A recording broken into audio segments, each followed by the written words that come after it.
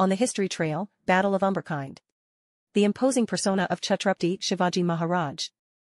Undisputedly the greatest, most astute strategist the world has seen is imprinted in the lush green picturesque Sahyadri mountains. He possessed all the virtues extolled by Vidura Mahātma in his treatise Vidura Neeti of a king who can oversee the three worlds, and it is unsurprising that he is considered to be one of the most inspiring personalities to have walked this earth. Young Shivaji's ambition of Hindavi Swarajya saw him at the center of many important events and military campaigns in his lifetime. One of the most interesting battles, which was won on the sheer strength of his intelligence network, is the Battle of Umberkhind in 1661. Aurangzeb knew that he could not ignore Chhatrapati Shivaji Maharaj's valor and rising power any longer and decided that it would be in his interest to strike the fatal blow. General Shaista Khan dispatched Kartalab Khan, known be his right hand on the orders of Aurangzeb, with a singular goal of decimating the growing popularity of Shivaji and his loyalists. Kartalab Khan had already proven his competency by capturing the forts of Chakan, Kalyan, Bhiwandi, Punvel, Chul and Nagothane by 1661. Kartalab was accompanied by a brave warrior who was the wife of an old general who had rendered distinguished service to Jahangir and Shah Jahan and her full contingent. Aurangzeb had the highest regard for her and conferred the title of Rai Bagan, the Tiger Princess, upon her.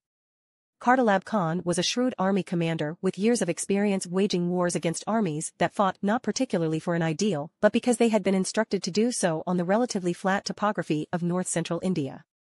Kartalab had 20,000 troops, artillery pieces, horses and elephants at his disposal. Kartalab Khan left Pune in January 1661 and descended the Western Ghats by what is known as Umberkhind at the foot of the fort of Loyalists. The pass is extremely narrow and about 8 miles in length and for more than 15 miles from the eastern plain to the western plain, hardly allowed for more than 2 men walking abreast.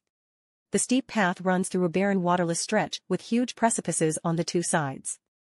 Maharaj studied the intricacies of this path and monitored the movements of the Mughals through his spies. His well-trained groups of infantry stayed hidden from sight, ready to attack on command.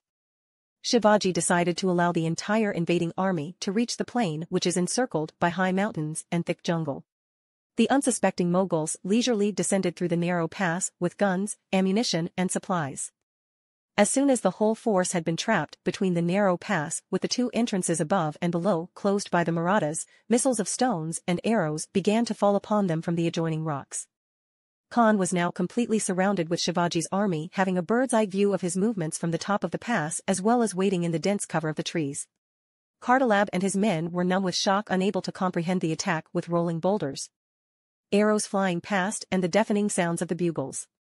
When Kartalab Khan found no way out for his men, Rai Bagan interceded and asked him to make peace with Shivaji and beg for a safe retreat. The entire battle was over in less than 3 hours, with the Mughal army completely routed. Shivaji consented to his request when Kartalab Khan and his army laid down their arms in front of him and in return demanded that their entire armory and essentials, which included rifles, guns, gunpowder, swords, arrows, shields, horses, wagons, food grains, gold, jewelry and others, be left behind. Khan also allowed his men to join the cause of Shivaji if they so wished. The victory of Umberkhind is one of crowning glories in the illustrious life of Chhatrapati Shivaji Maharaj and is commemorated every year on February 2 since 2001. One needs to visit the Umberkhind Pass to understand and appreciate the brilliant strategy employed by Chhatrapati Shivaji Maharaj. The Umberkhind trek is one of the most scenic treks in the Sahyadri that both naturalists and history buffs would enjoy. The trek starts from the base village of Shivani and takes you through streams and meadows till you finally climb up to the plateau below Duke's Nose.